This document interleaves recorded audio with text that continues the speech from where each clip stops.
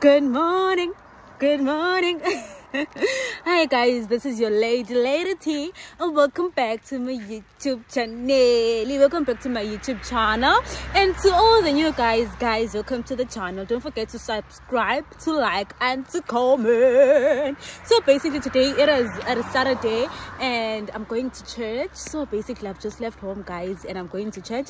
So this is actually my first vlog of going to church, and I'll be taking you to church, and hopefully you will enjoy. Stay tuned. Don't forget to like, to comment, and to subscribe. Bye. So today it's actually raining, guys. As you can see, it's raining. It's not raining, but it's drizzling. Hey, so yeah, I'm on my way to take my transport. And actually when I'm going to church on a Saturday, I don't use a train. So yeah, I don't go to church on a Saturday with a train, but whenever I'm here during the week I usually use trains. But yeah, so I'm on my way to take my transport, and stay tuned. Yep, enjoy. Hey guys, so basically it's just at church, and I don't even know why I'm so oily, guys. It's in the morning, but I'm oily, and it's even raining, imagine. But anyways, it's at church. So yeah, let me show you the church, guys. Hopefully for them I ain't getting a man's, but well, let me show you the church. This is the church. This is the Toon SDA church. It's actually raining, but fair too, it's actually raining. Hey, I have to cover up my phone because I can't risk my phone getting wet. So yeah, this is the church, and I believe that the service has started, but hopefully it hasn't, and hopefully I'm not late, guys. So if ever you're in Media Austria, this is the place, this is the plug, come visit. So yeah, guys, this is me. I'm not going to church. It feels like, guys, it's empty. So this is the entrance of the church. This is the church, and this is the church. This is the church. That's the bathroom, and yeah, this is where we put our umbrellas because actually it's raining today. And this is the outfit for the day, guys. I was rushing, so I ended up not tucking in, but yeah, this is my outfit. And yeah, and this is the place. This is where we leave our jackets, right? So you have to hang your jacket here. I'm getting a church with your jacket, by the way, so let me do that very fast. And I hang my jacket here, and yeah, happy Sabbath, dear friends. Here, oh. Happy Sabbath, dear friends. Here, oh. There's my jacket, so everything is dusted. By the way, we've got a concert on the 5th of November, so come join. So yeah, this is the entrance of the church, and this is the bathroom. Let me just take you through the bathroom. It's not necessary, but well, this is the ladies' bathroom. Happy Sabbath, yeah. And that's the other part. I won't go in because yeah. And this is the downstairs. That's where the kitchen is, and this is our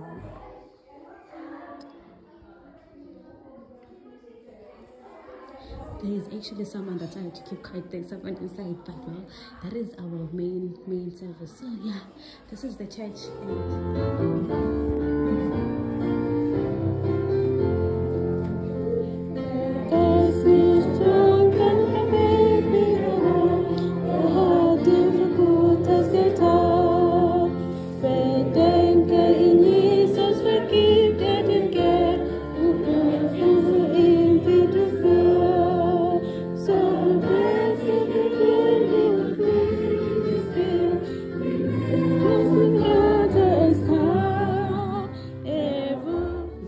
Right now, it is the mission story, and the mission story from the general conference, but this mission story is basically in Dutch because we're in Österreich, so enjoy.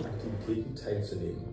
Dazu gehört gemeinsames Kochen und Essen, Filme schauen und darüber ins Gespräch kommen, Literaturabende und Kunstausstellungen.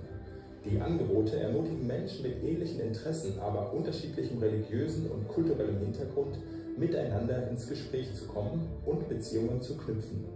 Pastor Simrit Mahavi, der Gründer der Kulturlounge, sagt, dass in einer säkularen Gesellschaft, wo die Mehrheit der Menschen der organisierten Religion gegenüber skeptisch eingestellt ist, die Kulturlounge ein Ort ist, wo Menschen das Gefühl haben, dazuzugehören. Brian Edwin und seine Frau verließen die Vereinigten Staaten, um in Bangkok, Thailand, eine Kletterhalle zu eröffnen. Sie hatten einen Film über Bangkok gesehen, wo gezeigt wurde, dass ein großer Bedarf an allgemeiner Gesundheitserziehung besteht. Die Adwells wollten den Menschen in dieser Stadt zu der Erkenntnis verhelfen, dass sie die Kontrolle über ihre Gesundheit übernehmen könnten. Sie knüpfen jetzt Beziehungen zu den Menschen mit Hilfe einer Aktivität, die Spaß macht und gesund ist. Das Samyu Medical Center in Seoul, Südkorea, unterhält ein zweistöckiges Beerdigungsinstitut mit Apartments, wo trauernde Angehörige bleiben können, während sie den Verlust eines geliebten Menschen betrauern. In einem Land, wo Beerdigungen eine große Bedeutung haben, sehen die Seelsorger die Beerdigung als Möglichkeit, die Hoffnung auf das ewige Leben den Familienangehörigen nahezubringen. Für viele ist diese Hoffnung neu und manche Familie verlässt die Beerdigung betröstet und von der Botschaft berührt. Die Beerdigungen haben auch etwas mit den Mitarbeitern gemacht. Fast alle sind inzwischen in die Adventgemeinde getauft worden. Was sie dazu sagt?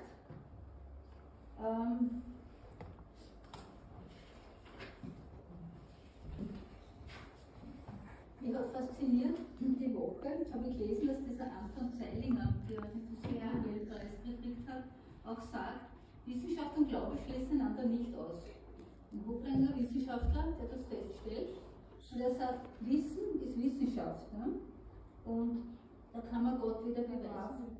So this is the Supper School lesson, and Supper School lesson, because we are basically a small church, we were actually 20 today, and we divided into 2 groups. 10 went downstairs and the other 10 remained upstairs, and the Supper School lesson is basically in Deutsch because this is an Österreichischen Kirche und alles ist in Deutsch. Die Menschen sprechen auf Deutsch, aber keine Sorge, when you don't understand, you can still go to Google Translate and you translate from Dutch to English. But today's lesson, it was basically about the dead and the promises of resurrection. So this lady, she's actually commenting, and then the old man will also comment thereafter. But enjoy the lesson and enjoy the vlog. Don't forget to like, subscribe, comment. Wie kann ich es verbinden? Ne? Aber da hat es eigentlich schon angefangen, dass ich so ein bisschen nach Gott gefragt habe. Das war mir schon bewusst, das ist nicht alles. Aber das Befreiende war für mich wirklich, dass ich weiß, wenn man stirbt, schlaft man, und wenn Christus kommt, dann geht das Schöne eigentlich los, so wie du sagst. Ne? Diese neue Erde, das Verstehen, was alles falsch gelaufen ist, diese Erkenntnis, was man dann hat, wo man fragen kann, warum, wieso man nicht so viel versteht. Und das nimmt dann irrsinnig viel Druck weg. Aber wenn ich es heute nicht verstehe, weiß auch nicht, wie ich es verstehe. Weißt, ich brauche mich mit dem nicht belasten. Gott wird mir es zeigen, und all das, was jetzt kommt. Ich habe heute mit Christian geredet und ich habe gesagt, eigentlich hat man keine Angst vor dem Tod haben und auch nicht so, Jesus, was kommt alles noch oder was nicht, was wird und das immer so viel Sorgen alles. Eigentlich bräuchte man sie ja gar nicht haben, weil es wird mal schöner. Aber der Weg dorthin ist halt oft mit, wie man sagt, mit Verlust, wenn wer nicht mehr kann, wenn wer nicht leidet, wenn wer Schmerzen hat oder so. Man, da fühlst du halt mit. Und das kann man nicht wegdiskutieren, das haben wir da. Das ist der Sünde Soll. Ja, ne? Ich muss Gott nicht durch ein besonders braves oder richtiges Verhalten gnädig stimmen. Das war für mich so erleichternd, auch ermutigend. Wir haben einen gnädigen Gott, den muss ich nicht gnädig stimmen, weil ich besonders brav bin. So before the divine service, we usually have a short break. So this is basically a short break for 15 minutes. You can basically do anything that you want, and that's break time. So yeah, so this is now divine service time, and this guy is basically the MC, the pulpit manager, and the lady is the one that is preaching on the other hand. And yep, divine service, divine service, divine service.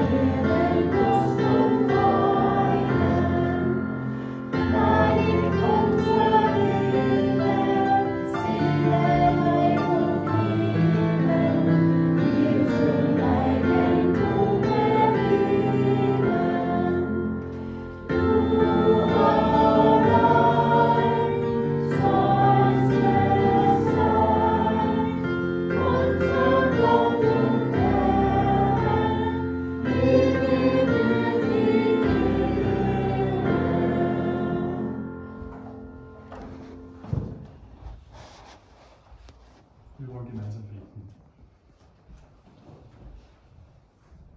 Großer Vater im Himmel, habt ihr Dank dafür, dass du unser Gott bist. Habt ihr Dank dafür, dass du uns gerufen hast. Habt ihr Dank dafür, dass wir in der Lage sind, den Ruf zu folgen, Herr. Und habt ihr Dank dafür, dass du uns immer wieder nachgegangen bist und nachgehst, Herr, wenn wir diesen Ruf nicht gehört haben, großer Gott. Vater, danke dafür für die Zeit, die du uns geschenkt hast, gemeinsam über dein Wort zu diskutieren. Habt ihr Dank dafür, dass du Zeit schenkst, wo wir hören dürfen, was du uns zu sagen hast. Und großer Gott, du hast uns aufgefordert, nicht nur zu hören, sondern auch zu tun. Und wir bitten dich, dass du uns die Kraft gibst, deinen Willen zu leben, großer Gott. Damit Menschen, die darauf warten, von dir zu hören, auch von dir erfahren dürfen, großer Gott. Segne uns als Gemeinde für die Zeit, die vor uns liegt. Ich möchte dir auch gleich danken dafür, dass du uns nicht nur Zeit gibst, sondern auch Geld schenkst, Herr, damit wir auch in dieser Gemeinde und in unserem Umfeld Menschen erreichen können, Herr. Hab Dank dafür und segne die Gaben, die wir jetzt geben. Amen. Amen. Amen.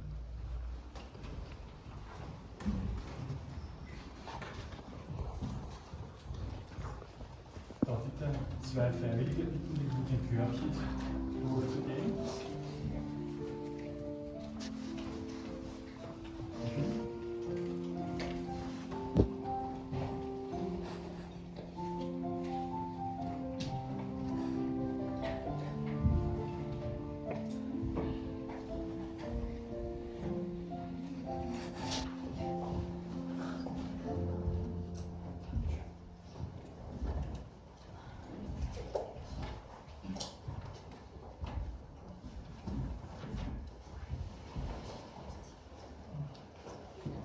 David, Ben, ihr wisst jetzt, was kommt, eure Zeit.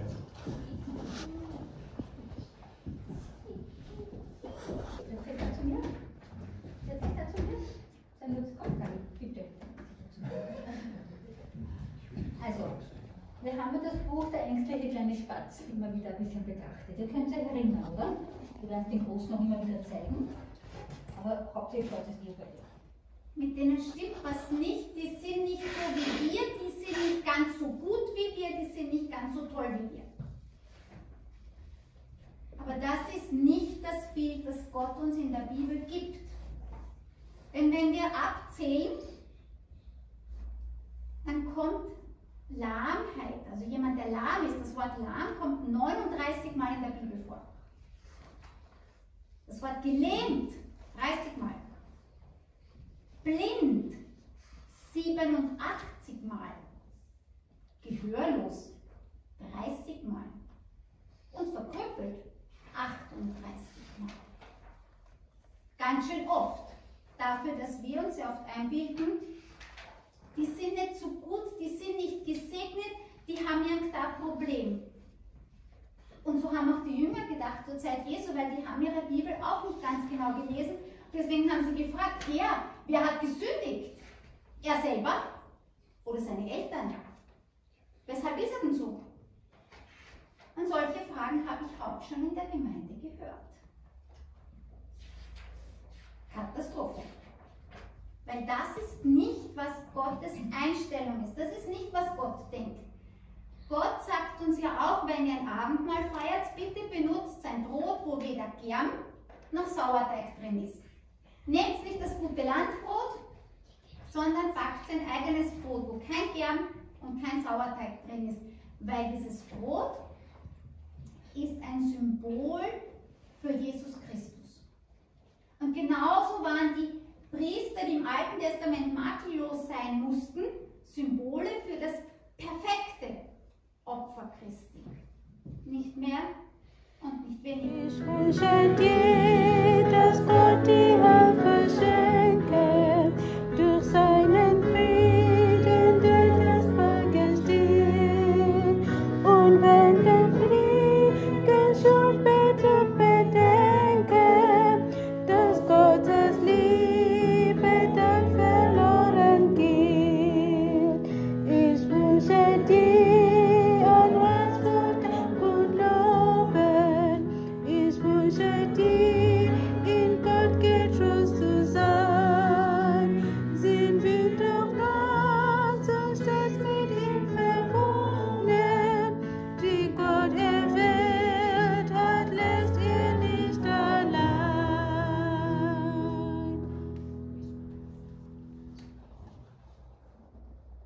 Vater im Himmel, ich möchte um deinen Segen bitten für diese Gemeinde. Dass du das segnest, was sie von ganzem Herzen tun und dass sie sich in all ihrem Tun von dir leiten lassen, von deinen Ratschlägen, von deinen Geboten und von dem, was du ihnen ins Herz gibst. Gib ihnen Weisheit, Liebe und deinen Heiligen Geist, bis du wiederkommst. Danke. Amen. Amen.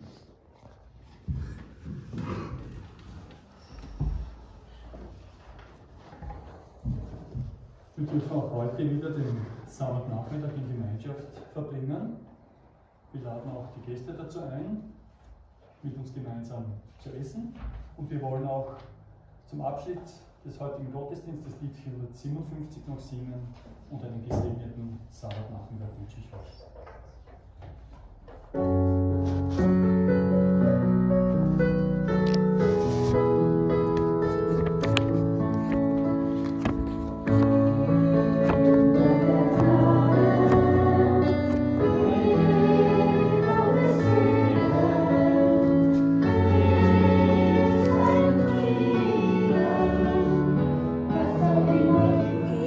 So basically the service is over, and this, guys, I don't even know why I'm so oily, but well, the service is now over and we're now going downstairs for lunch. So yeah, take a look. I'm hungry, guys. I'm hungry. So we're going downstairs for lunch. So basically we usually have lunch together as a church. So yeah, take a look. Don't forget to like, subscribe and comment. So this is the church. This is basically the church. We're not that many, hey, but this is the church. So take a look. We're going downstairs for lunch. Ganz einfach. Klingt das gut? Klingt das gut?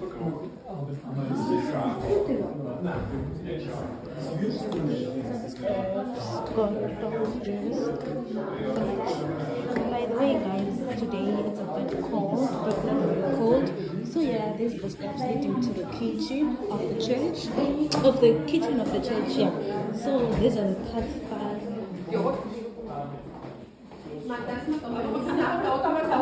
Das ist ja kein Problem, es bleiben ja alle da, oder was? Ja, kein Problem. Alle bleiben da. Für dich habe ich Reis gemacht, weil das ist kein Problem, oder? Reis ist kein Problem. Genau. Und im Gulasch ist nichts, was laktosemäßig ist und auch alles noch. Das Nachspeise. Hey guys, so let's just get the lunch. We're done eating. As I'm sorry that I couldn't take a video, but like when we're dishing and everything, it was just like a lot. I couldn't hold my phone and plus dish up. But as you can hear from the noise downstairs, like we're just mingling and chatting. So basically, Lapa each church is just for like, it's from 9 up until 12, and then from 12 we just have lunch, and then after lunch we go home. So basically we just had lunch, and it's now 2, so I think we're going home like 30 minutes from now. And yeah, so that's the end of the vlog today, and hopefully you enjoyed my vlog. Don't forget to like, to comment, to subscribe, and see you next week with another interesting, another vibey video. I'm out of here. Cheers. Bye.